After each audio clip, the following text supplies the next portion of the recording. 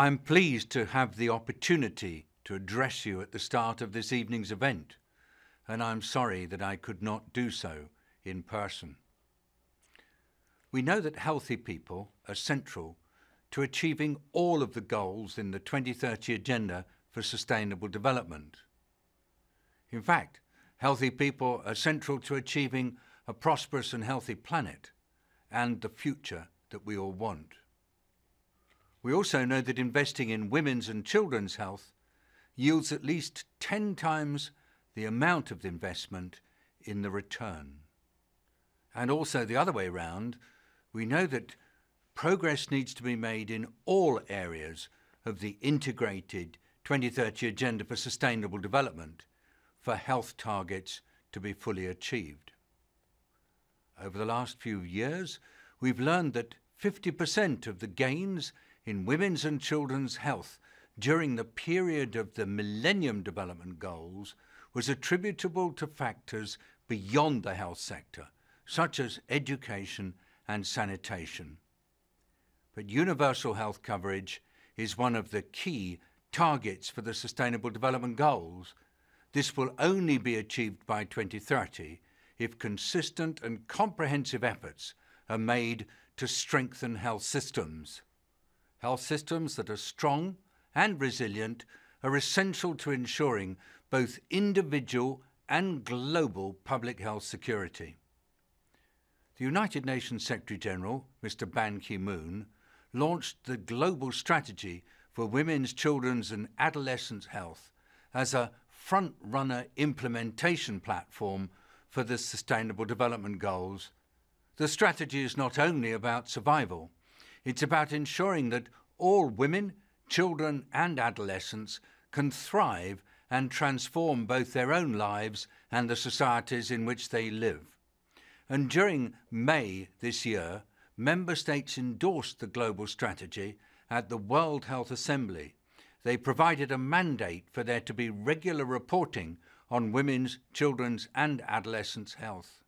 Specifically, the resolution passed at the World Health Assembly invites Member States to strengthen systems for accountability and also to improve follow-up at all levels through monitoring national progress and increasing capacity building so that there's good quality data collection and analysis. The resolution also invites all relevant stakeholders to support the effective implementation of national plans and to contribute to the implementation of this global strategy.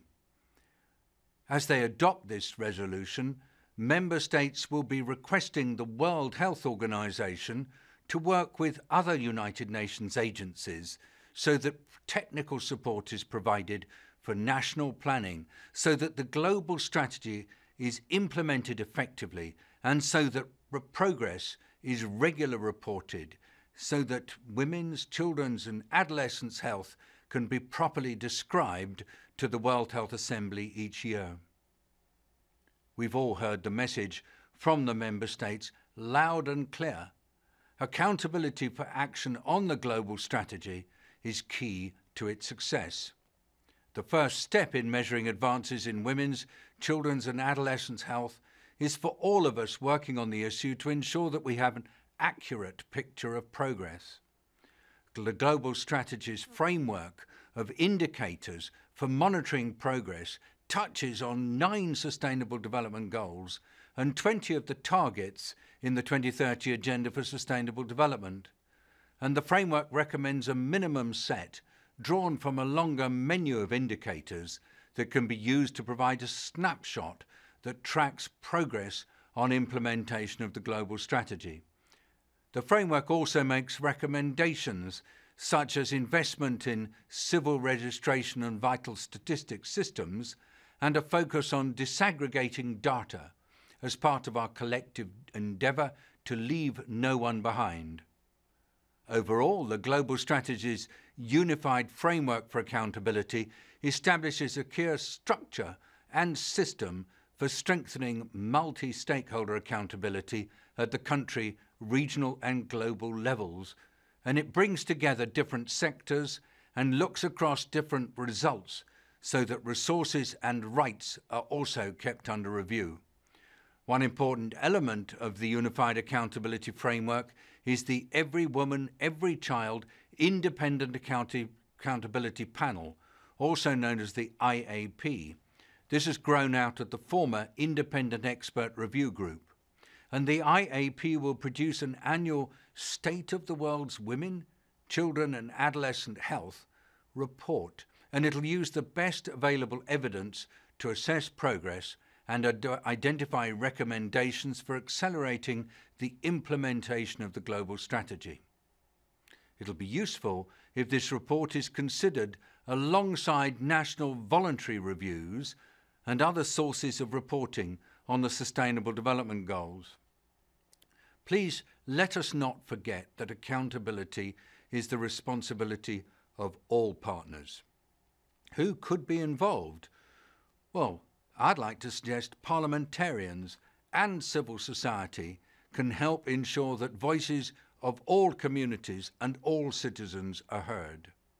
Tracking commitments will demonstrate how all stakeholders are delivering on their promises and contributing to results.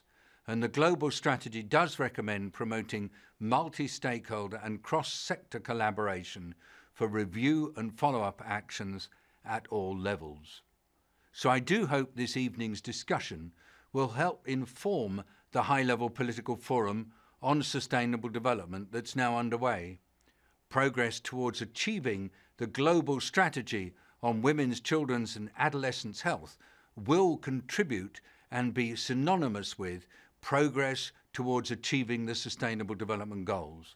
And so with these remarks, I thank you and I wish you all the best for successful discussions.